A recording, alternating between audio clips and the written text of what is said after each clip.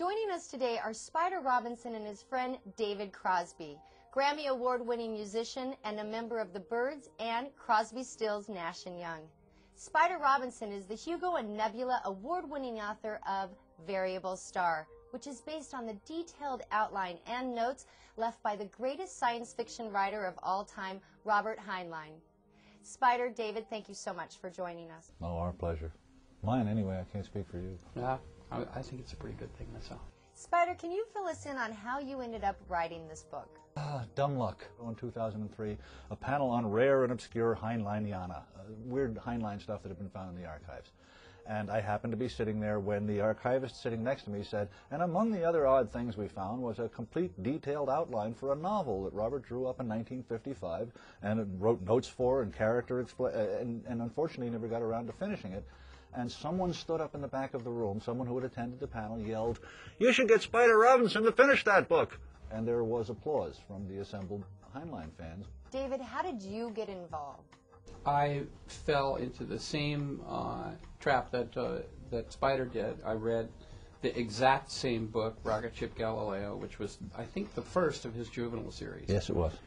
And it transported me. It took me away. I was hooked. So I have been all my life a huge Robert Heinlein fan.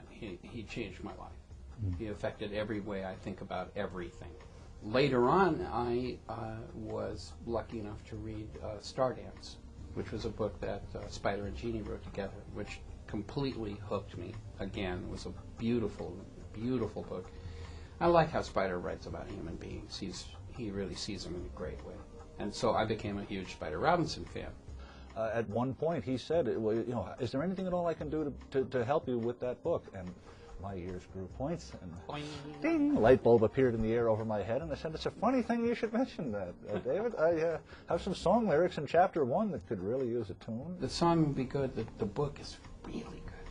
And so I was, eager to help if I possibly could. Can you both fill us in on the plot line? A young man in love. He's found the girl of his dreams, the love of his life. He's just ready to get married.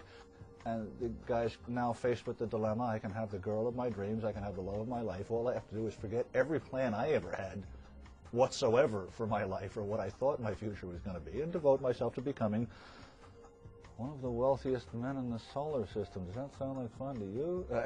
Doesn't sound like fun to him. He goes on a colossal bender, at the conclusion of which he finds himself on a starship headed for a place 85 light years away. David, share with us your thoughts on Variable Star. I do believe that we're not meant to wipe ourselves out. I do believe that we're not meant to poison our planet to the point where it poisons us. I think we're supposed to grow up. I think the human race has the potential in it to be an evolved bunch of beings who can go out and look around the universe and find out what the heck's going on the other side of the hill. Because I want to know. We all want to know. Really badly. And Variable Star, advances that. The thing I've always loved about science fiction from the very beginning is that, as far as I can see looking around me, it's the only kind of writing anybody does that assumes there's going to be a future. What would you like readers to take away from Variable Star? Hope. Hope. Hope for the future. Hope for mankind. Hope for themselves. Variable Star is not only a fascinating tale of space travel and adventure, it's also a beautiful coming-of-age story that will inspire its readers to contemplate life on this planet and far, far beyond.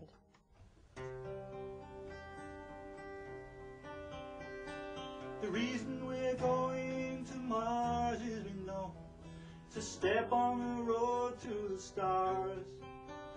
It's the reason we hang out in bars, don't you know? 'Cause we can't find our way to the stars.